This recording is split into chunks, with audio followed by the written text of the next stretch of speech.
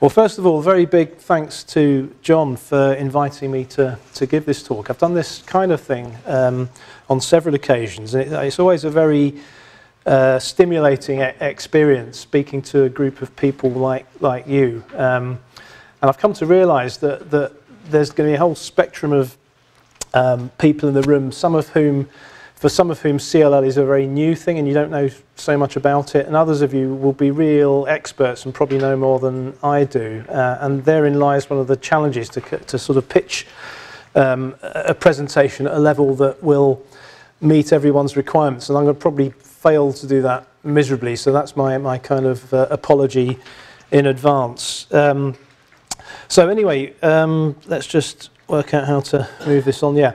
So I thought you'd be interested to know what right I've kind of got here to be lecturing to you about CLL. So I've been a consultant for 18 years, and right from the outset I've specialised in the disease and related diseases, including lymphoma. I've published quite a bit on it, mostly on CLL. I've been a member of the trials group, the so-called NCRI CLL subgroup, again for about 18 years. I chaired the UK CLL Forum for 6 years. I took over from Terry Hamlin, who was the inaugural chair. It was set up in 2000, and Terry stepped down in 2006, and then I did it for 6 years before handing on to George Follows.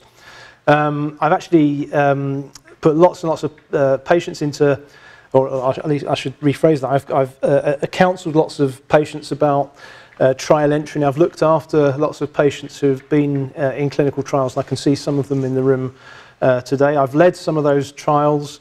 I'm a co-author on the guidance that the previous speaker referred to, and I've been a medical expert for several NICE appraisals. So those are my credentials, but, this is a really important but, I've got limitations, as indeed as everybody, so I'm only human, and like all humans I don't know everything, and like all humans I forget things and I make mistakes, and I think it's really important that we all face up to that reality of being human, and then we can mitigate those limitations.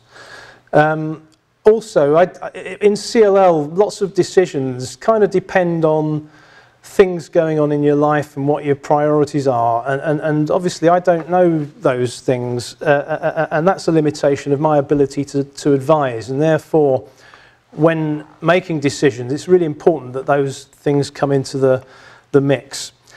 So all of this really underscores the importance of these things I've listed here. So first of all, teamwork.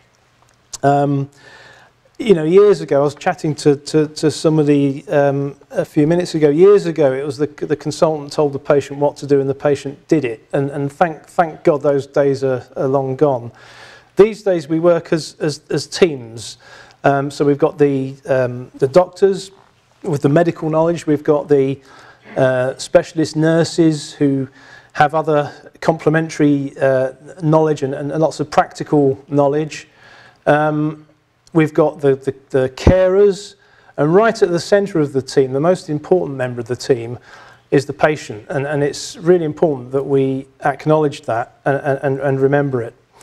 So teamwork is crucial, and following on from that, decision making should be collective. So I guess in medicine there are some scenarios that are really easy. You know, if you think about high-grade lymphoma, that's a relatively easy disease to make decisions about, because it's the sort of disease you can cure. Patient needs treatment straight away. There are relatively few controversies about what that treatment should be, so you just crack on with it, and Bob's your uncle. CLL's not quite the same. There are lots of ambiguities and uncertainties and pros and cons and options that need weighing up. And there's no absolutely right answer very often, and what's right for one patient may not be right for another. So under those circumstances, it's really important that decisions are made collectively and everything's factored into the decision-making process. And the final issue is to do with, I suppose, quality controlling the medical advice that you are given.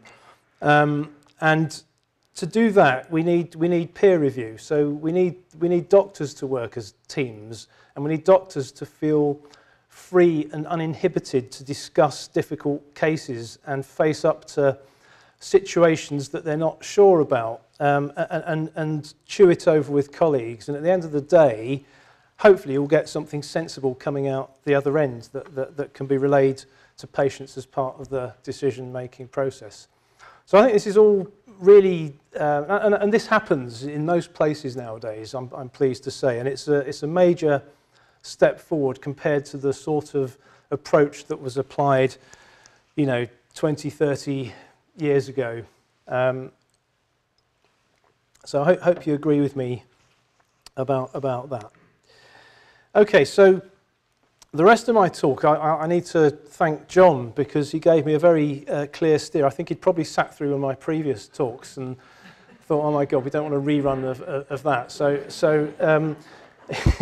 he's not contradicting me, I know. So he basically gave me a very clear steer to keep it nice and simple, keep it nice and brief, don't overdo the slides. So I've tried to follow that advice, and he was even kind enough to give me some kind of bullet points to structure my talk, which I've actually adopted verbatim. So I do need to acknowledge John's contribution to my presentation. So just going through these things one by one. So these are the bullet points that John felt were important and relevant to everybody in this room. So first of all, what informs decisions about when to treat? So this is a when to treat question.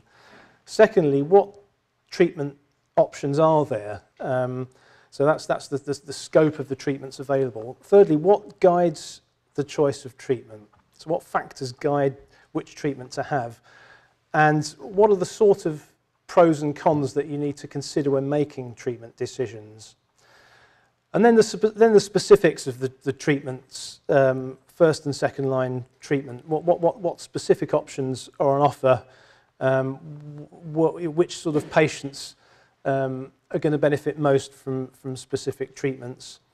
And then the issue of clinical trials, hugely important because that's how progress is made.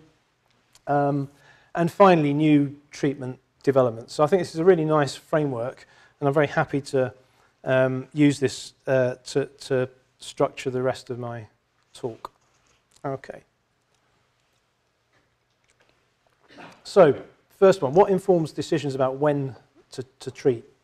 So, I guess it's actually quite simple in a sense, and in another sense it's actually quite difficult. So taking a sort of simplistic view, you treat CLL if it's causing problems, and those problems can be in the form of symptoms, in other words, things that you experience as patients that interfere with your life, or complications, and these are, they can be actual complications or imminent complications, and these tend to be things that we as doctors tend to worry about more.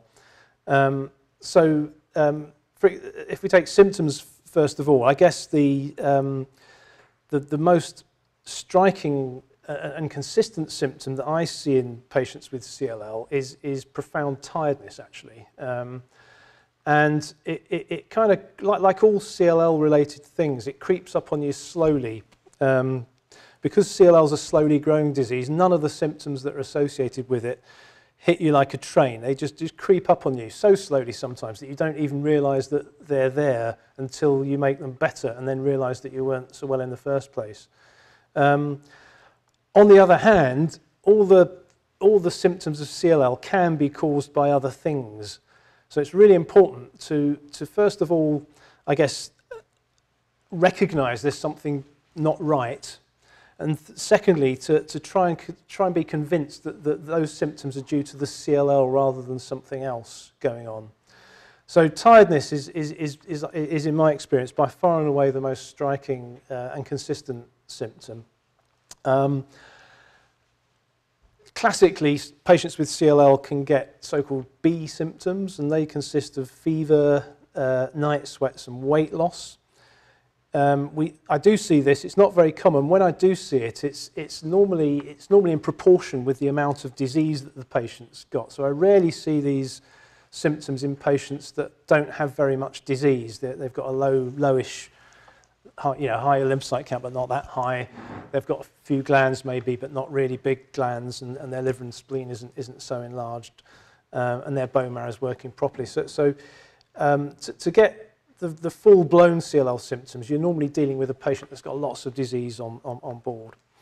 But it does creep up on you slowly. So from our point of view, the sort of complications we worry about are to do with failure of the bone marrow and the immune system. So I guess we find CLL in the blood because that's where it's easiest to find it, and that's how most patients these days are diagnosed, incidentally through blood tests done for other reasons, and you find the lymphocyte counts raised. But what you see in the blood is really just a shadow of what's going on in the body's tissues. That's where the business happens in CLL. So the disease grows in the bone marrow, it grows in the lymph glands, it grows in the liver, and it grows in the spleen. And when it grows too much, it can interfere with the function of the organs that it's growing in. So if you think about the bone marrow, the simplest way to think of what the bone marrow does in health is it's the factory that makes the healthy blood cells. So as the disease grows in the bone marrow, it squeezes out the healthy blood-forming cells, and patients then run short of healthy red blood cells, healthy white blood cells, and healthy platelets. And that in turn gives rise to some symptoms. So when you run out of red cells, you become anemic, and that makes you tired and breathless and so on. When you run out of platelets, it impairs the blood clotting mechanisms, so patients can bruise easily and get little sort of what we call petechiae, little red spots on their shins sometimes, and blood blisters in the mouth and nosebleeds and so on. And when the disease grows and reduces healthy white cells, patients are obviously susceptible to infection. So those are the complications that arise when the disease grows too much in the bone marrow. And we would intervene, if we saw the platelet count going down or the hemoglobin going down below a certain level. That would be our trigger for starting treatment, even if the patient felt perfectly well, because if you left that patient, it would just get worse and worse and worse, and then it would make actually giving the treatment quite difficult because of the side effects of the treatment overlap with those things that the disease causes itself, so it can compound the whole situation. So that's the disease growing in the bone marrow, and obviously the disease also lives in the lymph glands, and that's where the immune system lives. So if as the disease expands in the lymph glands, it stops the immune system working properly, and that can be seen in one of two ways. So first of all, the normal immune system can fail. So the immune system's it's sort of in three bits really. You've got the healthy white blood cells that are made in the bone marrow. They're part of the immune system. And you've got the sort of clever bit of the immune system that lives in the lymph glands. And there you've got your B cells and the T cells. And CLL can mess up the function of all of those things. And obviously if your immune system fails, you're vulnerable to infection. And the sort of infections that you get due to CLL are typically things like chronic chest infections, chronic sinus infections. It can predispose to shingles. And I dare say that most people in this room, or many people in this room, have experienced at least one of those things during their patient journey. So that's all of these are complications of the disease that would trigger you to think about starting treatment.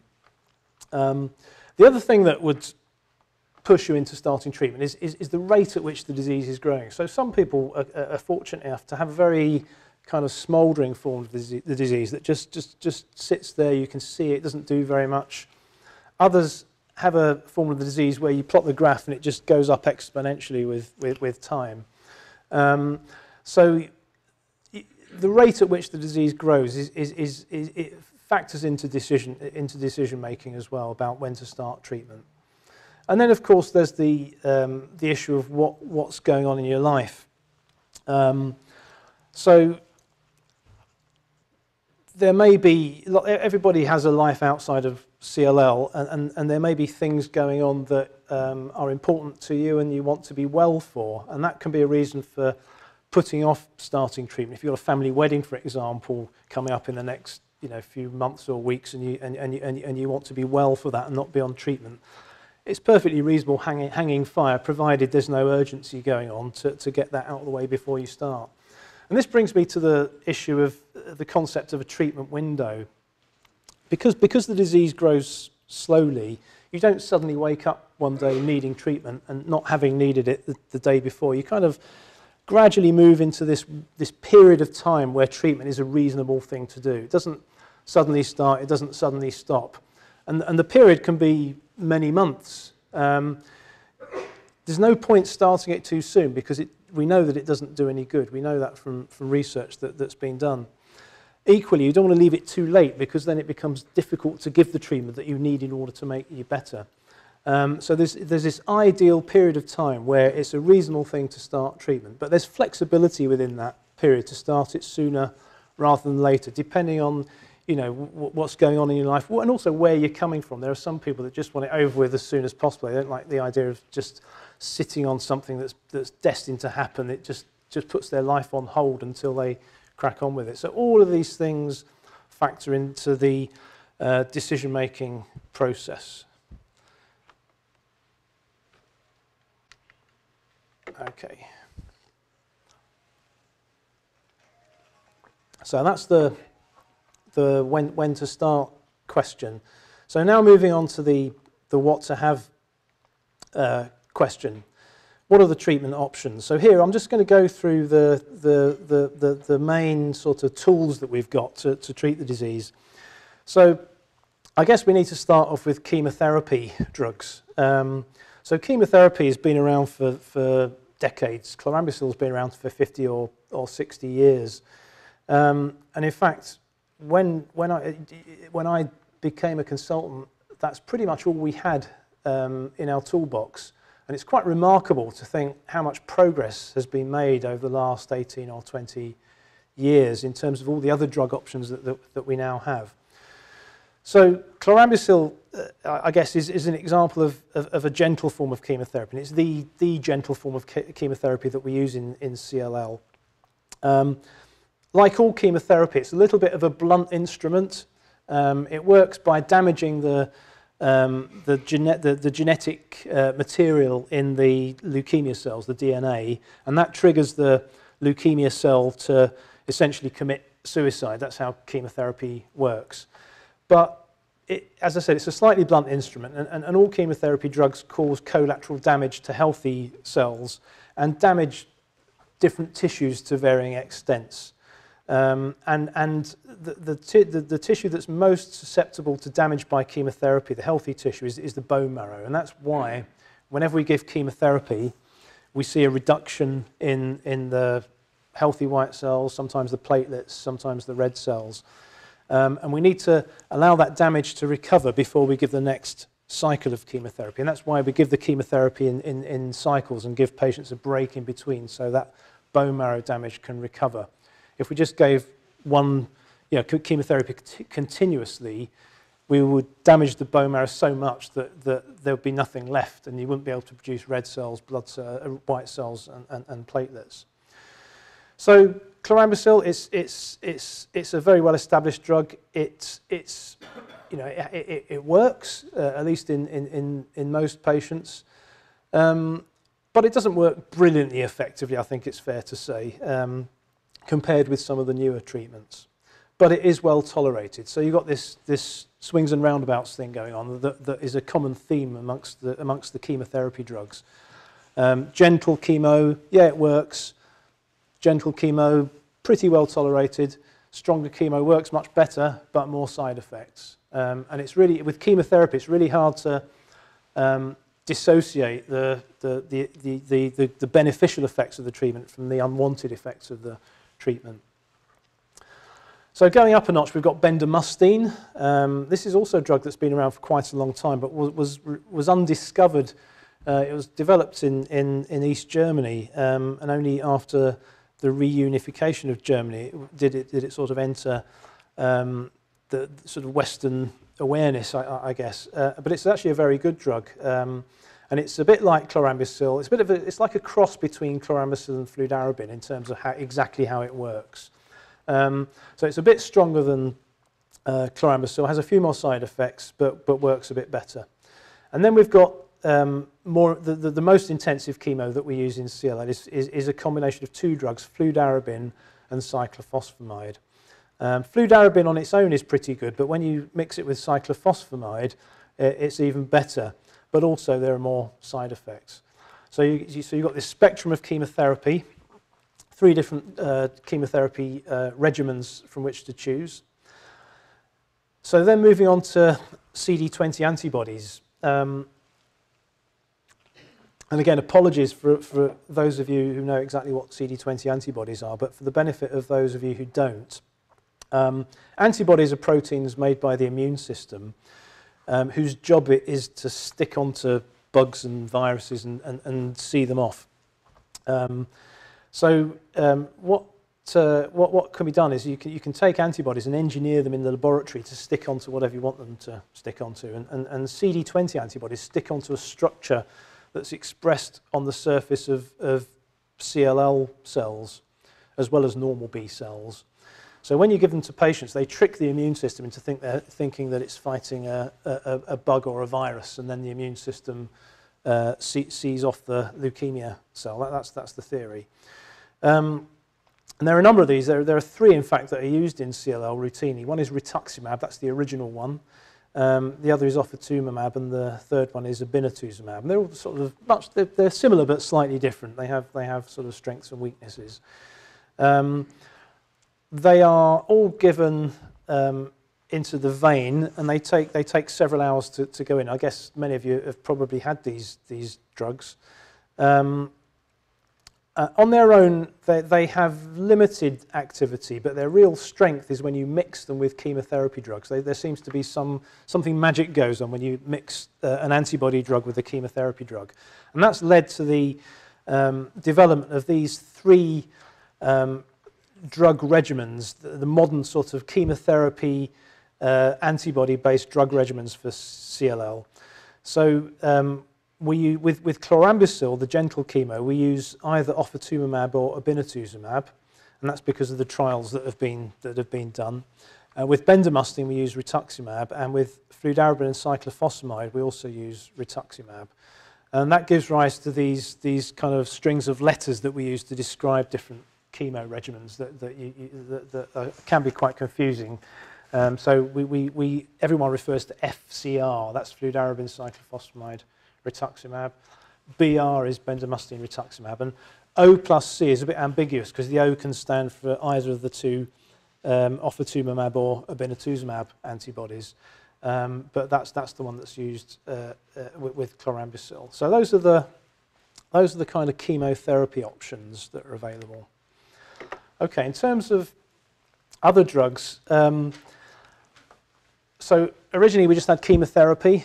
We had chlorambucil, then fludarabine came along. That was a big step forward. Then we had the rituximab and the CD20 antibodies. That was the next step change. And the most recent step changes have been these very exciting drugs that target the B cell, the CLL cell, a bit like a sniper's bullet. If you can imagine, chemo is a bit like a sort of shotgun where it blows the disease away, but you get some pellets sort of hitting other things. These new drugs are very precise. They kind of execute the cell in a very precise way and cause less collateral damage. They're not without their side effects, I hasten to say, but the side effects are generally less and different to those that you get with chemotherapy. And again, I'm sorry, there's lots of sort of jumble of letters here that isn't very helpful, but the first class of drugs are inhibitors of this thing called BTK. BTK stands for Bruton's tyrosine kinase, and it's basically a protein in the leukemia cells that's absolutely crucial for the functioning of those leukemia cells. And when you knock it out, the cells don't like it at all, okay? And they eventually curl up and die. So ibrutinib is the first in-class drug in that category. There are others following on, acalabrutinib, for example, and many more. But ibrutinib is the prototype, if you like. And it's really revolutionized the treatment of this disease for reasons that I'll explain in a minute. So that's BTK inhibitors. Then you've got PI3 kinase inhibitors, and the concept is similar. PI3 kinase is another protein in the sort of chain of signals that these cells depend on. And when you knock it out in a very specific way, the cells don't like it and curl up and die. Idelalisib, unlike ibrutinib, which was developed initially as a single drug, idelalisib was developed to be used together with rituximab. So all the Idela regimens have got rituximab in them with them as well. You take these drugs by mouth, by the way. And you take them continuously, unlike chemotherapy, which you have in blocks to let the bone marrow recover, and antibodies that you give every month or so as an infusion. These drugs you take by mouth every day, just like a blood pressure pill. And you keep taking them for as long as they work. That's the current way of doing it. So even the delivery of the drug is very different to conventional or to historic treatment. So the issue with idelalisib, it's got a few side effects. So it can do funny things to your immune system, and it can induce the immune system to attack your body in unusual ways. So one of the side effects of idelalisib is autoimmune colitis, where the immune system attacks your bowel, okay, and you get quite nasty diarrhea. It can do the same thing to your skin. It can do the same thing to your lungs, which can be very serious and potentially fatal. And it can do the same thing to your liver as well. So it has to be used with care and caution. Ibrutinib also has has potential side effects. I guess the two things with ibrutinib are bleeding, because it affects platelets, how platelets work.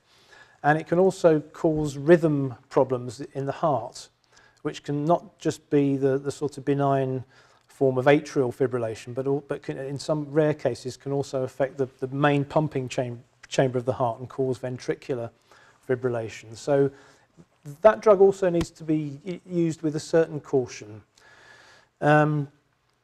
Okay, so those are the two, and together we call the first two classes of drug, we call them B-cell receptor inhibitors, because they inhibit that signalling pathway in the B cells. So the third drug on the list is venetoclax, and this is the prototype so-called BCL2 inhibitor. Now what BCL2 does, it's a protein that basically, it's an anti-suicide protein, I suppose. That's the best way of thinking about it. It stops the cell from killing itself. So when you knock it out, the cell gets fatally depressed, if you like, and commits suicide. And it's a hugely effective drug. So effective that the main side effect that we as doctors worry about is this thing called tumor lysis syndrome. And that means that the cells die off so quickly that all the chemicals inside the cells spill out into the bloodstream and can cause damage to the body organs, especially the kidneys. And we've never ever seen that before in CLL, not to the extent that we see it with this drug anyway.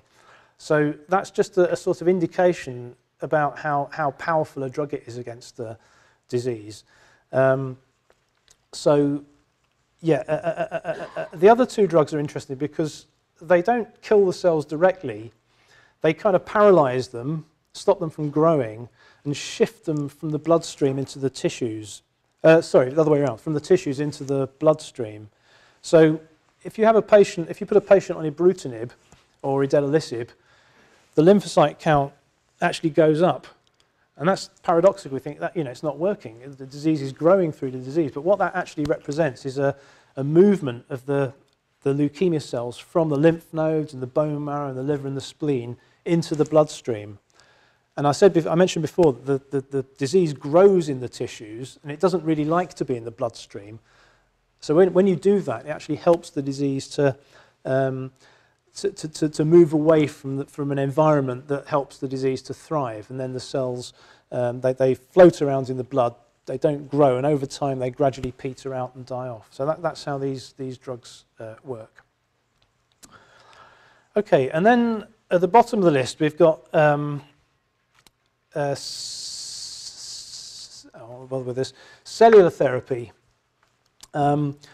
So bone marrow transplantation is a treatment that's been around for a while, and in CLL we're really talking about allogeneic bone marrow transplantation, and what that means is essentially replacing the patient's immune system and bone marrow with somebody else's, and the idea is for the donor immune system to fight the disease in a way that the patient's own immune system has failed to do. So in health, we're generating cancer cells all the time, actually. It's quite a scary prospect.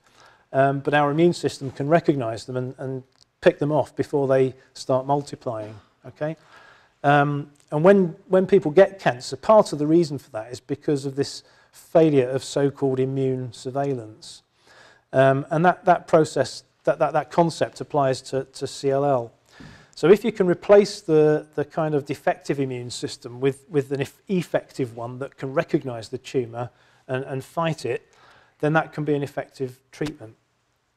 And in fact, in reality, it can work spectacularly well, and you can actually cure some patients in situations where they've run out of treatment options. However, there's a downside to this. If you can imagine, if you put somebody else's immune system inside, those donor cells, those donor immune cells will recognize the patient's normal cells as being foreign and will attack those as well. And they do, and we call that graft versus host disease. And it can be quite nasty. It can affect the skin, the liver, the gut, the lungs. A bit like the side effects of idelalisib, but worse, really. So to prevent that from happening, you need to give the patient immunosuppressive drugs to tone the immune system down a bit and stop it fighting the healthy recipient cells. But when you do that, of course, you're stopping it fighting infection as well. So for a period of time, maybe 6 months or so, the patient runs a gauntlet between having too much immune system attacking the healthy cells and causing graft versus host disease versus not enough immune system there to fight infection. So it can be a very difficult and challenging time and an unpleasant thing to go through for patients. And there's a significant risk involved as well. And there's a very significant fatality rate, mortality rate to this procedure, which approaches maybe 1 in 5. So it's a bit of a gamble for patients to undergo this procedure. There's a lot to be gained potentially, but a lot to be lost as well. You're trading off short-term, very real short-term risks for potential long-term gains. So it needs to be used with extreme caution, and the risks for doing it have to be justified. So I've put CAR T cells in there. I'm putting that as a bookmark really, because I'll come back to those at the end. But basically, CAR T cells are sort of equivalent to a transplant in many ways, a much cleverer and safer way of doing it, and may emerge as a replacement for transplant in due course. So I'm going to park that for now and come back to it at the end. Okay. So far, so good? Okay. Right. What guides the choice of treatment? And I sort of alluded to this at the beginning of my talk, but just to sort of deal with this directly. So I've divided it into several things. First of all, disease factors. Secondly, patient factors. And then I suppose what's available in terms of new drugs and also clinical trials. So if you think about disease factors, so we've got some way towards understanding enough about this disease to in some situations predict how it's going to behave, and in particular how it's going to respond to particular treatments. And the one thing that stands above all others in terms of its ability to predict things is this so-called TP53 business. So I'm sure most of you have heard about P53 or TP53. There's a lot of confusion about the nomenclature. So just to clear that up, when people talk about P53, they're talking about what we call the protein. It's the actual building block in the cell that does the work. When people talk about TP53, they're talking about the genetic code, the gene that encodes the protein. It's the code rather than the protein itself in the DNA.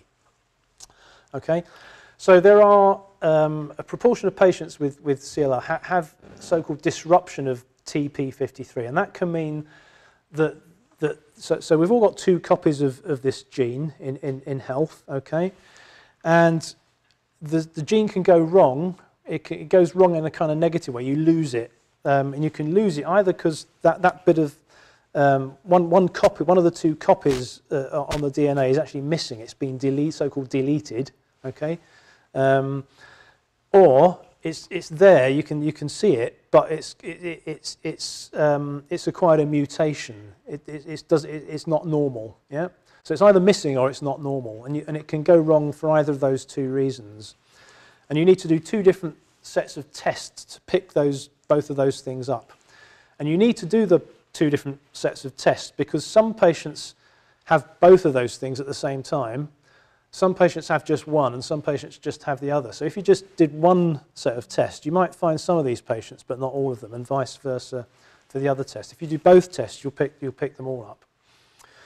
Anyway, what this gene and protein do, it's been known about for a long time in cancer medicine. It's been referred to as it's quite a pretentious title, the guardian of the genome. And what that means is that it protects the genetic material from going wrong. Okay, and it does that by responding to damage to the genetic material. So if you're exposed to radiation, for example, and that damages the DNA, and it could potentially introduce mutations that cause cancer. So what P53 does, it can sense that damage, and it makes the cell respond to that damage in one of several different ways. So if the damage is really severe, it will say, okay, you can't repair this, kill yourself, so you don't propagate that damage and cause cancer. And if the damage is less severe, it will say, okay, let's stop growing, stop dividing, let's mend the damage, and then you can carry on dividing again. Okay, that's what this gene does. And it mediates the action of chemotherapy. So I talked about chemotherapy drugs, the slightly blunt instrument that damages the genetic material in the leukemia cells and triggers them to undergo suicide. Well, P53 is the key to that. So when patients receive chemotherapy, it damages the DNA, activates this P53 protein, and the protein then instructs the cell to kill itself. That's how it works. So if that protein's not there or not working, that process doesn't happen.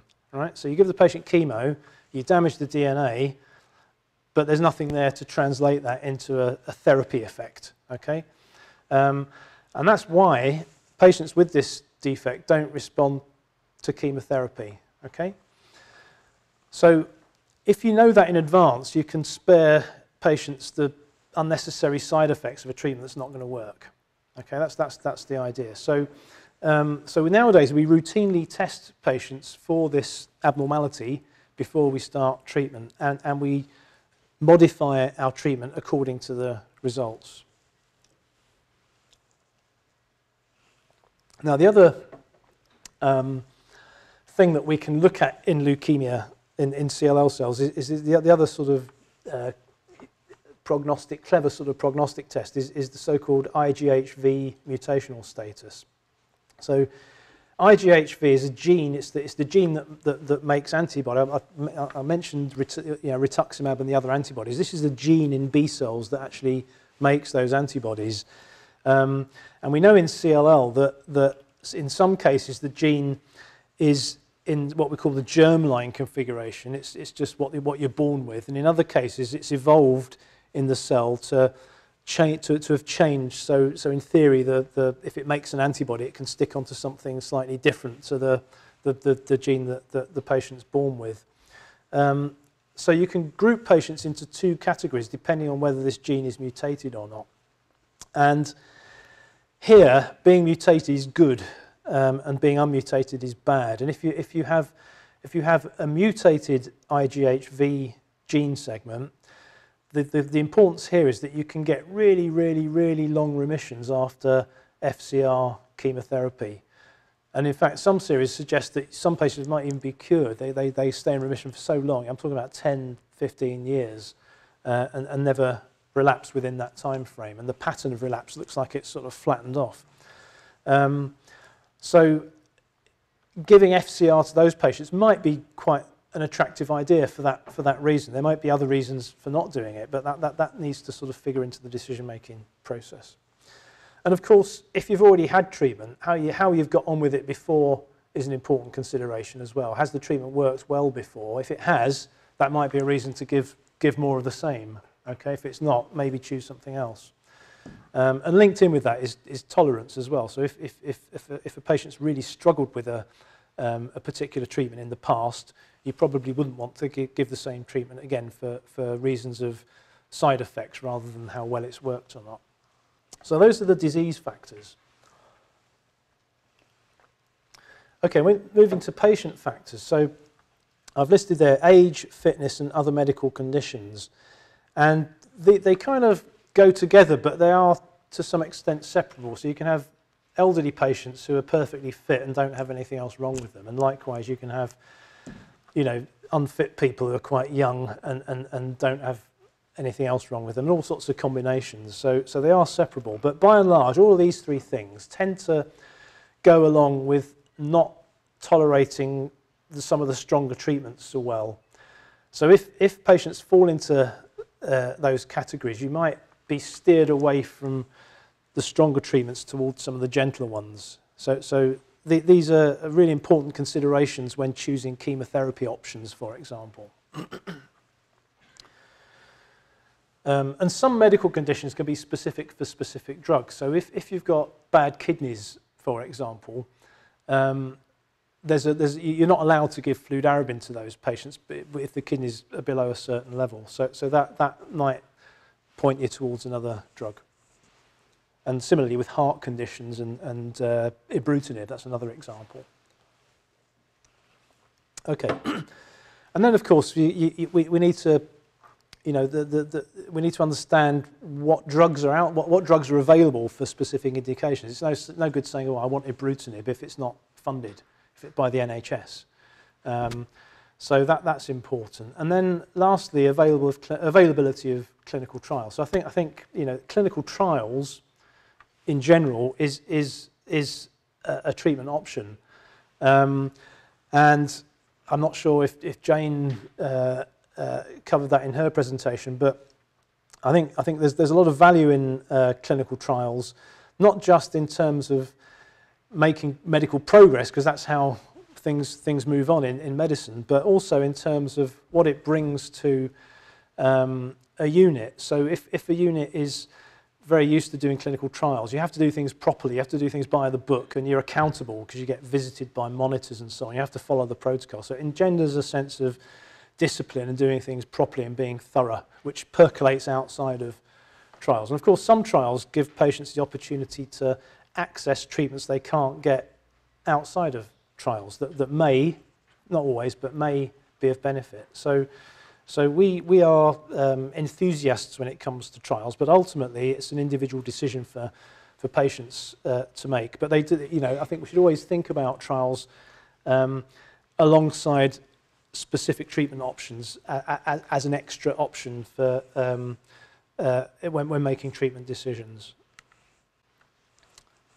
Okay, so what are the pros and cons to consider when making decisions? So, as I mentioned before, a lot of treatment decisions are actually made for you because of the availability or lack of availability of drugs, of specific drugs, especially new ones and high-cost ones like ibrutinib and venetoclax and so on.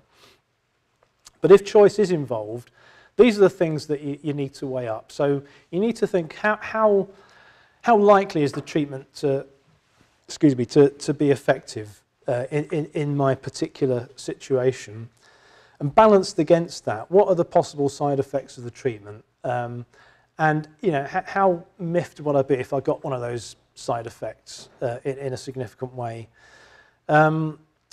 It's not just side effects, it's risk as well. So I mentioned bone marrow transplant, that's associated with the risk of actually dying as a result of having the treatment, in a significant proportion of patients. And actually if you look at all clinical trials, they all have a few percent mortality associated with each of the treatments. So all these treatments that we dish out have a theoretical risk of it actually shortening your life due to side effects. And obviously the stronger treatments, that's a bigger issue for. So we need to think about the risks of treatment.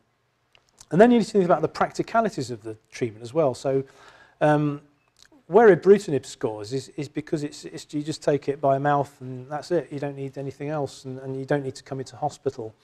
If you're having FCR, that requires monthly visits for rituximab. And these things can be important, especially if you have to travel a long way, or if you're really busy and struggle to find the time in your day, and so on. So the practicalities of treatment are really important, and you need to understand that, and that needs to factor into the decision-making process. And as I mentioned before, there's everyone's got other stuff going on in their lives, and there may be reasons why you would prefer a gentler, albeit potentially less effective treatment, because it's important for you to be well over the next year maybe, and you're not prepared to risk feeling unwell or running into complications in exchange for a higher chance of a longer remission. So all these things factor into play. I think it's really important that you sort of ask yourself all these questions.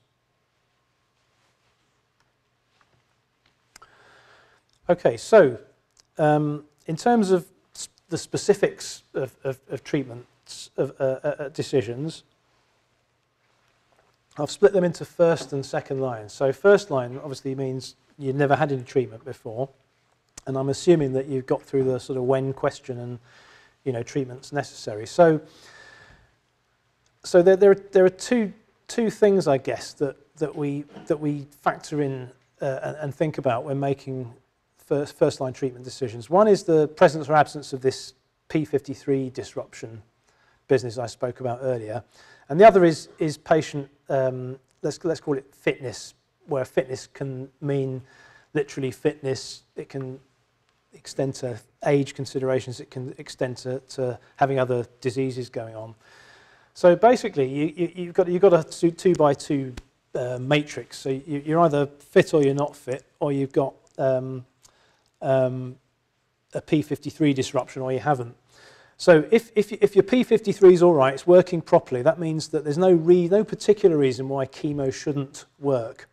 And under those circumstances, the current frontline treatment is chemo-based. Okay, so it's chemo plus a CD20 antibody, and then the fitness thing decides which type of chemo is the most appropriate for you. And generally speaking, young fit patients would go for FCR. Stronger, more risk of side effects, but more effective. Older, less fit people would go with chlorambucil, gentler, better tolerated, plus a CD20 antibody thrown in. And then there's this bendamustine in the middle somewhere. So, that's a nice option for some patients who maybe they don't sort of neatly fall into either category. They're not spectacularly fit, but they're not falling to bits either. They're kind of somewhere in the middle, and it would seem a bit much giving them FCR, but a bit feeble giving them or offering them chlorambucil. So you've got that kind of middle option, the bendamustine option. Okay, so that's the scenario if your p53 gene is working properly. If it's not working properly, then the current approach would be to, and this is in the frontline setting, you can actually access ibrutinib first line if your p53 gene is not working. Okay, So that's another reason why it's really important to check for p53 disruption, because you can access ibrutinib in the first line. It's the only way you can get ibrutinib in the first line if you show that the p53 gene is not working. I mentioned that ibrutinib can cause heart rhythm problems. So if the patient's got a history of significant heart problems and you're worried about rhythm issues, there is an alternative, which is to give this other drug, idelalisib. That was the other drug that hits the other protein in the same pathway, similar to ibrutinib, but has a few more side effects that you need to look out for, and you need to give it with rituximab. So that's the current sort of algorithm, if you like, for making frontline treatment decisions. I stress in a collective way, with everything fully discussed with patients and their families. Okay, now second line treatment is always more complicated because it's influenced by what's happened before in terms of what treatments patients have had, how well they've responded to those treatments, how well they've tolerated those treatments. So it does get more complicated.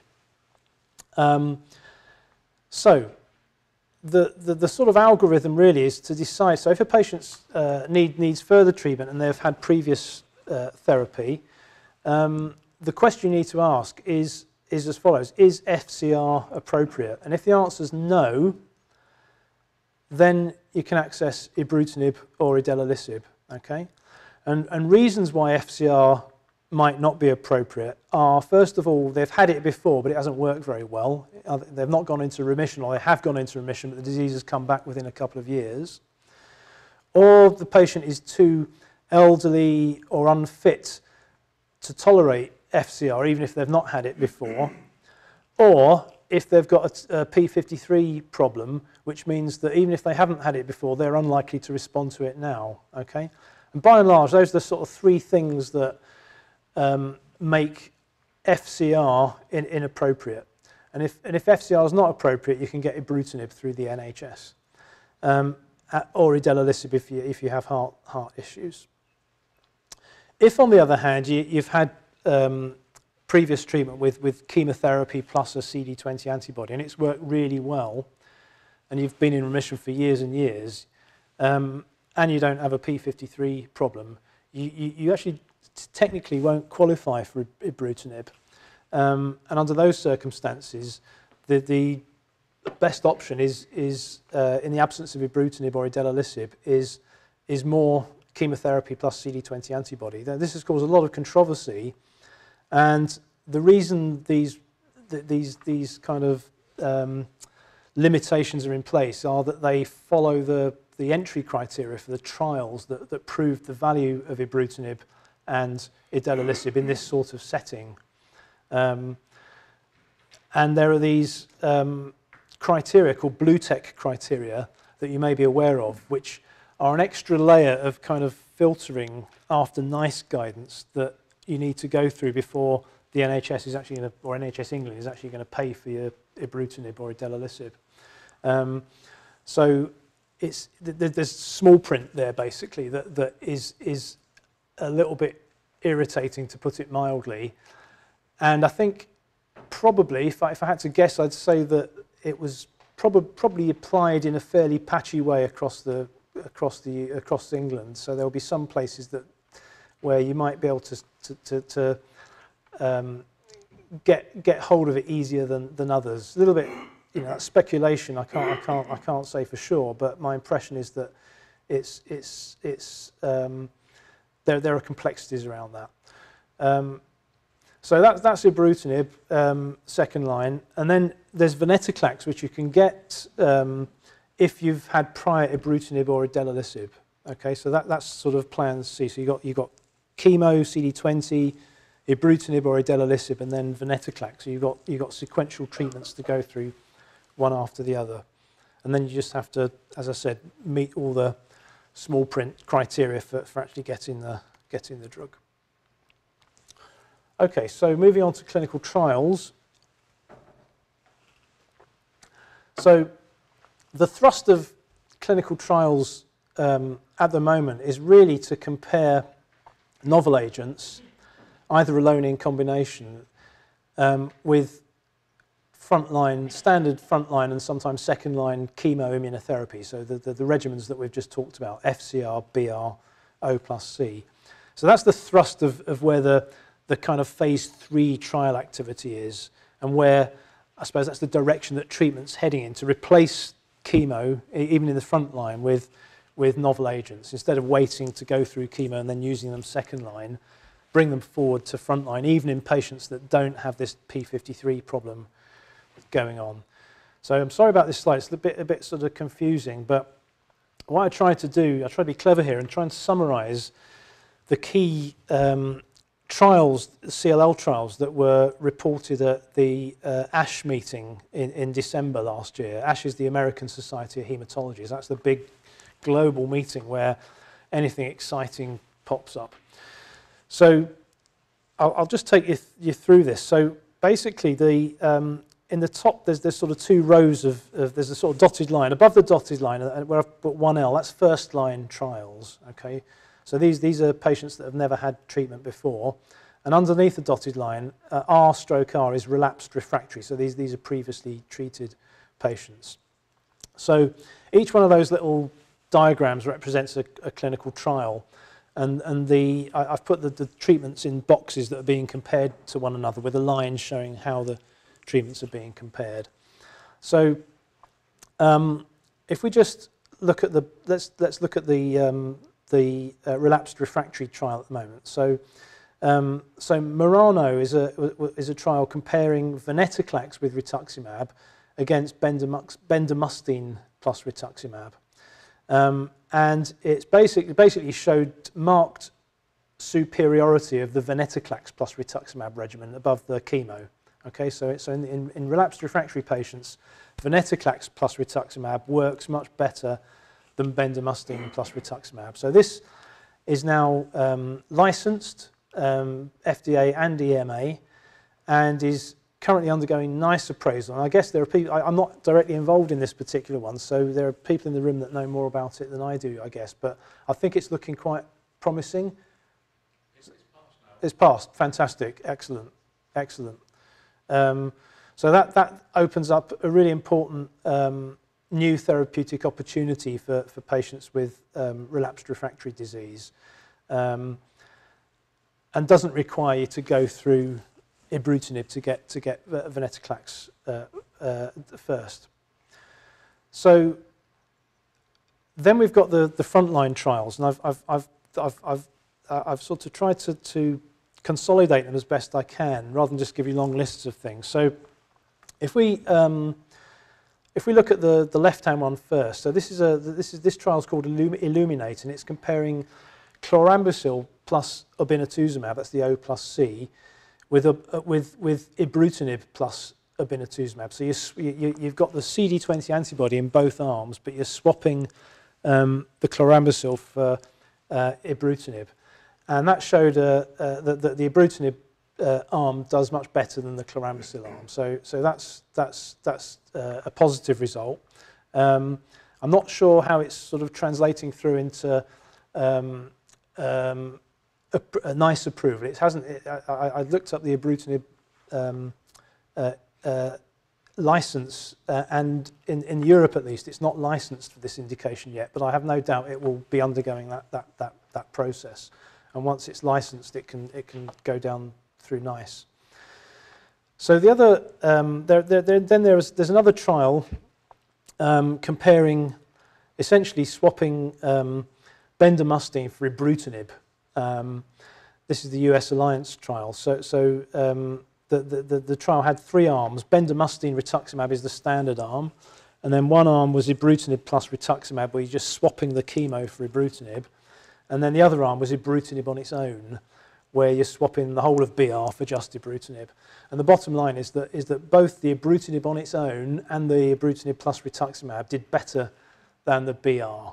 Okay, although there's no apparent difference between the ibrutinib and ibrutinib plus rituximab arms, which suggests that you don't really, when you add rituximab to ibrutinib, it doesn't really do very much. It's the ibrutinib that does the business. So that's a positive result there. And then we've got another American study comparing ibrutinib plus rituximab, that's the I plus R, with FCR. So you've got ibrutinib being compared with FCR and with BR and with O plus C with slightly different antibody partners. And all of these trials have shown a positive result for the ibrutinib arm. So bottom line is ibrutinib is better than chemotherapy. That's the bottom line in this setting. And of course, then we've got the ongoing, on the extreme right, we've got the FLAIR trial, which is comparing FCR with ibrutinib plus rituximab. Well, that arm has actually closed because we've got enough patients in that arm. And the novel arm here is the ibrutinib plus venetoclax arm, which is also being tested in Clarity, the phase 2 Clarity trial in previously treated patients.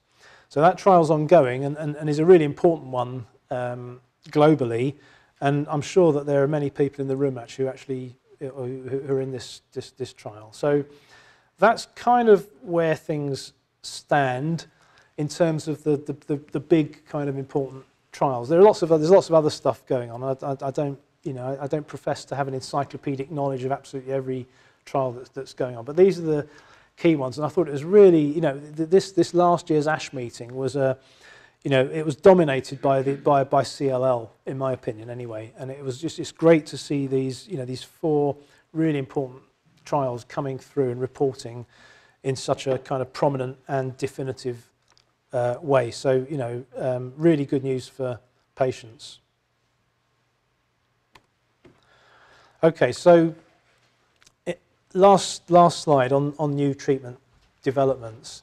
So there's loads of stuff going on. I don't know all of it. I wouldn't know where to start. But one thing I kind of thought I would just zoom in on is CAR T cells, because so they're all the rage these days. They're being looked at in a number of different scenarios.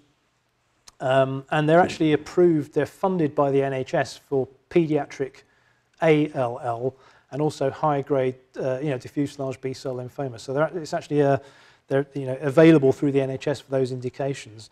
So what they are, essentially, you take the patient's blood out of one arm. It's a bit like a bone marrow, a sort of stem cell harvest. You take the blood out of one arm, you spin it down, and you keep the lymphocytes and put the rest of the blood back in the other arm. And then you engineer those lymphocytes. So these are the patient's own T cells, and you engineer them to express a molecule on their surface that tricks them into thinking that they're fighting the CLL. Okay, so when you put them back into the patient, okay, and they latch onto the CLL cells and grow and expand and duff up the CLL cells in a spectacular way. That's how it works. And because it's a cellular product, one of the properties of cells is self-renewal. In other words, you put the cells in and they stay there forever. They just repop. They grow and they just hang around forever.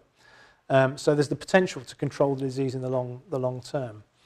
So this can work spectacularly well in some patients, and in ALL, the response rate is really high, and we're working out that some of these responses are what we call durable. They're not just it's not just a flash in the pan and you're back to square one within a few months. They last for literally for years. In CLL, the picture's a bit mixed. So there is a subset of patients that seem to do really well, but only about a quarter. And until recently, it's been slightly unclear why that is. So one obvious reason is that in CLL, the normal T cells get a bit bashed up, partly because of the disease, because it invades the immune system and screws up the functioning of the immune system. and partly because of all the treatments that we throw at the disease that suppresses T cells. So you know, fludarabine, bendamustine, all these kind of drugs aren't very good for T cells. So and because this therapy precisely relies on you being able to get hold of these cells in a so they're healthy, you can manipulate them, you put them back, you rely on them to grow. If you start off with not very many T cells that are duffed up, you know, you can imagine that you might not get a very good result from the treatment that depends on large quantities of healthy T cells. And that turns out to be the case. So you can actually predict which patients are going to respond by looking to see how healthy their T cells are before you take them out of the patient to engineer. But what's really fascinating is that one patient in one of the earlier studies went into remission, and when they looked really hard, virtually all of the T cells that were there had been derived from just one single T cell that he'd received as part of his CAR T therapy. So one single cell had populated this patient with a whole army of T cells that were fighting his disease. And he was in his 80s, and he's been in remission for 5 years, thanks to one engineered cell. Quite extraordinary. So it's not without its problems. So one of the main side effects of this therapy is this thing called cytokine release syndrome, which is a bit like sepsis. It's where the immune system gets overexcited and releases all sorts of chemicals in the blood, and it lowers your blood pressure, and you know, it can put you into so-called circulatory failure and so on, and that requires requires careful management. You need to anticipate it, have everything in place to deal with it, and if you do those things, you can get patients through it, and it kind of burns itself out within a few weeks. And it doesn't happen to everybody. It probably happens to about a third of patients. The other thing that can happen is a funny kind of neurological syndrome. Nobody quite understands that either. But again, it's self-limiting. You just need to know about it and be able to manage it. So you need an ITU on standby, basically. So it's not trivial treatment, but it's a lot easier and safer than and probably ultimately more cost-effective than a transplant. And obviously, all new technologies cost a lot of money, but as time goes on, the cost reduces. So when these treatments came out, they cost about £500,000 per patient. The cost is already coming down, and I guess in due course, it'll be on a par with some of the more expensive drugs that we use. So I think for me, this is one of the most exciting areas, and I think it has the potential to replace transplantation in CLL at least for many patients in due course. So we're in our sort of infancy with it in this particular setting, but there are studies ongoing. In fact, we are going to be setting up a trial called Zuma 8, hopefully in Liverpool, which is specifically for CLL. So. And the other thing to say is that you can combine CAR T-cell therapy with other drugs, and people are looking at all kinds of different drugs. And in CLL, people have looked particularly at ibrutinib with some initially very promising results. So there's absolutely huge amounts of stuff going on with some really radical, novel things. And you know, I think the therapeutic developments in CLL are just, you know, they've been going up exponentially over the last 10 years. And I don't see any change in that pattern. That exponential curve continues to steepen from my perspective, to the point that it's actually really, really hard just to keep abreast of everything that's going on. That's my challenge. So on that, optimistic note, I'll finish and just leave that slide up to remind you about what I've just said. Thank you for your attention.